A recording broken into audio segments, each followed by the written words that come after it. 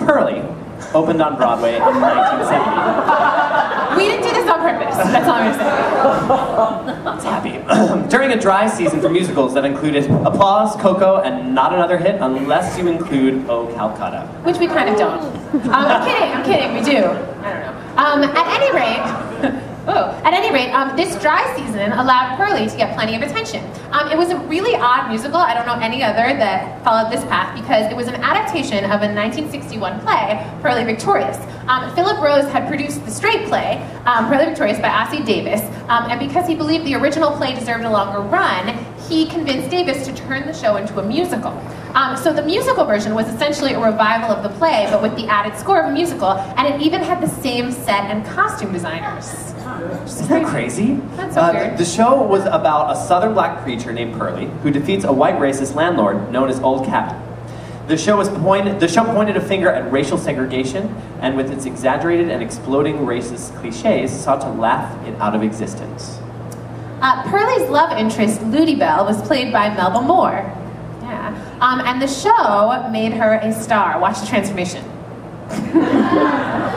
She got to sing the adoring title song, which was very unique for the 60s and 70s because unlike many production number title songs from that time, the song was written from her own unique perspective and she got to sing it alone on stage. Here sing Purlie from Purlie is Badia Farha.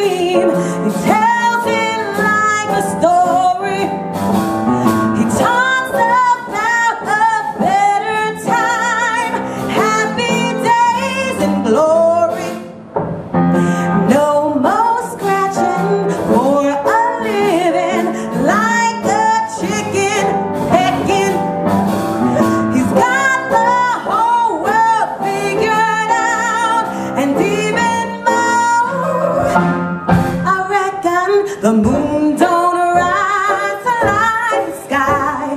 The moon comes up just to shine on Purlie, Purlie, my Purlie. The spring don't spring to charm the bees. The flowers flower just for Purlie, Purlie.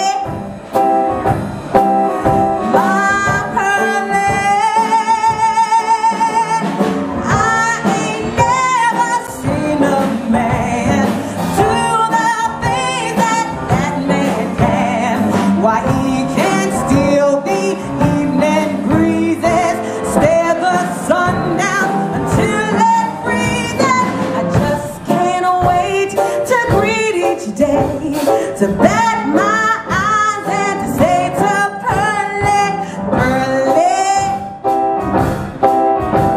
my Purlie, you just thrill me through and through. Purlie, you're too good to be true. So Purlie, I'm in love with you. Can I just say that out loud?